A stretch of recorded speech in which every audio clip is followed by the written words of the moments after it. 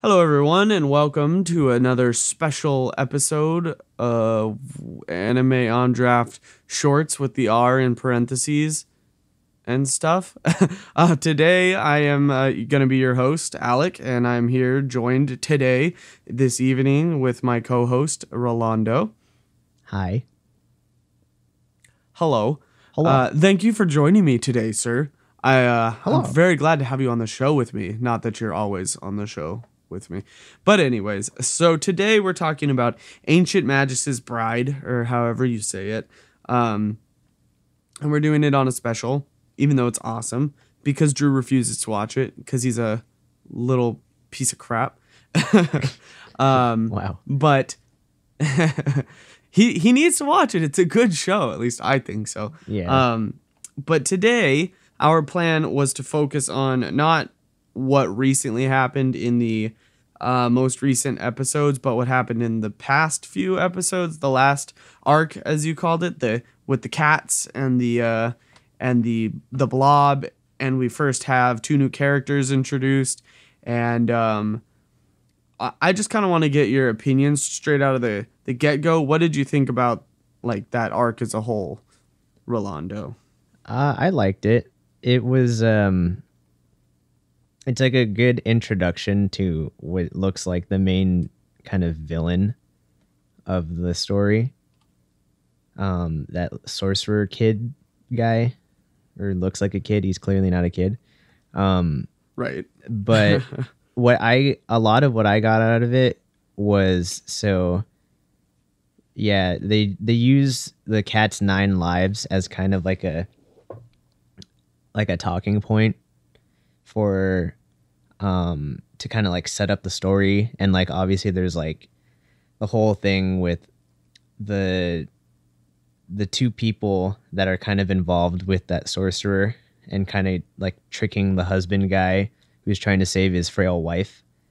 That's kind of like I guess like a thematic parallel to what both Chise and Elias lack, which is kind of love, I guess, like the human emotion of love, I guess you could say, because both of them lack it, and they're kind of hatchlings in terms of experiencing love, like even between themselves. Because she's broken and he's not human. Yeah, essentially. Yeah. And I thought it was a good way to kind of put that there, and also kind of be like, use that as like a explanation for like the main villain, and like the difference between like sorcery and like a sorcerer and a magician, you could say. So it was nice. I actually was a little confused when these first episodes started, because in the manga they actually call the sorcerers alchemists. And so they kept saying sorcerers. And I'm like, what the fuck is a sorcerer? I'm like, are they referring to the alchemy? And so like I caught on obviously relatively quickly, because it's the only thing that it could be. But they keep calling them alchemists in the manga, which to me personally makes a little more sense. That makes more sense if they call him an alchemist. Because like the way that sorcerer kid is like going around, like it seems like he's more studying alchemy than it is just sorcery. I mean, like the way they explained it was like sorcery was like they're just using magic, like, or whatever, whereas the magician or the mages like get the help of other things to do magic, right? Right. Yeah. So the mages, like, they get help from spirits and things like that, along with the magic they have. And they basically channel the magic of the spirits and stuff to change the laws of whatever they're trying to do. Alchemists, basically, it's kind of like they steal the magic almost. And then they, in the manga, I think they describe them as kind of like programmers, where they're like rewriting the code, and then mages bend the code. Right. And so they call them alchemists in the manga. And so if sorcerer kind of sounded weird, I suggest thinking of them as an alchemist, because it makes the story make more sense. To me, at least. It does make more sense that way. Other than that, I think they do a really good job of like keeping to the manga. But But I actually really liked this arc as well, the cat one, just because, like you said, it was a good introduction to like the evil sorcerer kiddo, and then it's also, hang on, excuse me, had to burp. It's also kind of a good introduction into like Chise's like kind of sort of evolution, you know, because she's of her as a character. She obviously doesn't just want to destroy it, even though she's had like a rough lot in life. She still wants to like help the people move on, even at the cost of like, you know, her own health or whatever. Yeah. As we find out, she, you know, collapses at the end and ends up in the forest with the fairy queen. But that's next episode. She surprisingly has a lot of empathy for someone that suffered so much. Yeah, and that clearly suffers from depression and other seemingly problems. Mental illness, but she's just exactly a sleigh beggy. Mm-hmm. The other thing I do have to say about this episode was it was really dark. Like these episodes, especially the one where he's like cutting up the cats.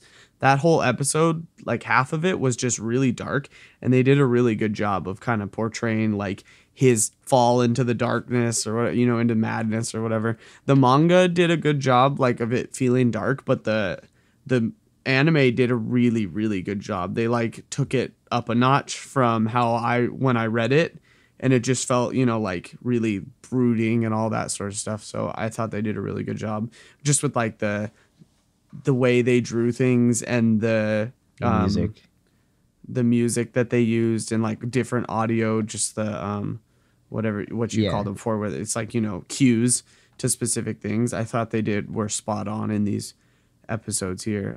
I noticed that so it's like, you know, the scene leading up to where Mina finds Matthew like killing the cats. Mm-hmm. They employed a lot of horror techniques, like classic horror techniques, and so like, you know, they use a lot of like weird kind of fisheye angles to portray like something is weird, and then you know, like they would, you know, eliminate all of the background sound so that it was just silence, and it makes you feel like uncomfortable. And then like like you just hear like the strings come in, like the typical horror strings, like and then like I thought they did a nice little nod to like the old school like Hitchcock horror in that.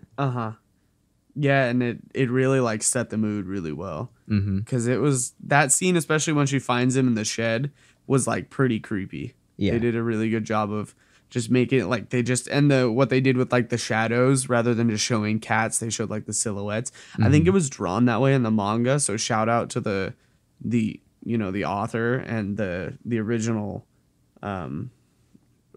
illustrator or whatever, because they did, if that's, you know, they did a good job and have a good base for this. But then shout out to the anime people as well, because they're really kind of adding a lot to it. But this whole arc was enjoyable, I think. I'm trying to remember if there's what else happened. We learned about the cats and how in this cats aren't cats, they're spirits or whatever, and they live 9 lives, and as they die more, they get wiser and become like civilizations of cats around the world. And it's just kind of like different. What else happened in these episodes? They met was it Renford or Rayford something? Oh, Renfred and Alice. The blonde girl, Alice, that's what it was. I could not remember her name. Yeah, so we met them, who are like being manipulated by the kid or something. Yeah, that creepy little kid. Yeah, that little freak who made the wife blow up because his experiment screwed up. That was just so like demented, like that happening. That I was just like the whole lead up to it, because it was all like really horror, and then she exploded into puddle, and just like what? Yeah, she just like melts. Like I think I out loud said, "What the fuck?" Yeah, That was a pretty shocking moment. Like, I think it's definitely more shocking. I knew it was gonna come because I've read the manga, and I was like, "Oh, it's gonna happen." But they still did a good job. Where I was like, "Oh, this is kind of gross," like it was just like. And then what they were doing with the husband, like picking up the goop and all that, and He it was just like in denial and shit. Yeah, it was really messed up. But like, I mean, it's supposed to be because he got screwed, by the guy, and became, like the cat said, became a monster, not a human anymore. And then that's why he's that blob. But he kind of moves on.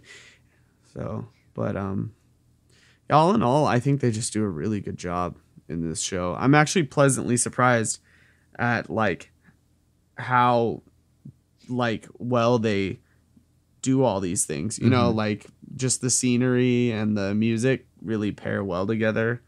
I think it's probably my favorite anime of the season right now. For me, at least. I'm still unsure what my favorite is, but this is definitely like within top 3. Mm-hmm.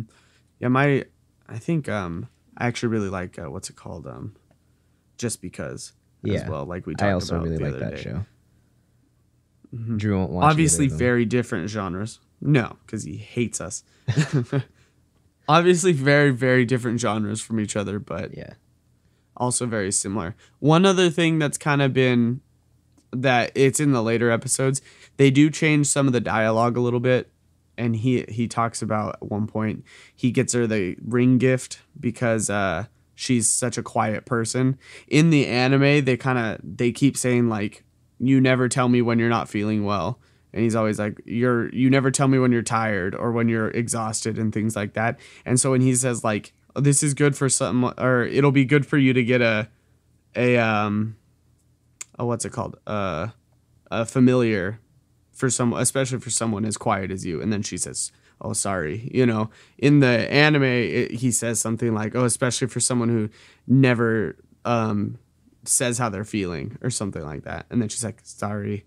And so it's a little different, but it kind of still gets the message across. Yeah, it's probably just whatever translator is doing the stuff. Yeah. But anything else you want to add to the episode, yo? Not really. I think kind of covered what I thought about that last arc. Yeah. So, and we've got the new one coming up, and it looks like it's going to be an exciting one. So with good we'll have doggos. Some cool updates next time. Yep, good doggos. But for now, that's what we've got. That's the cat arc, and it's been cool, everybody. Thanks for listening. Bye.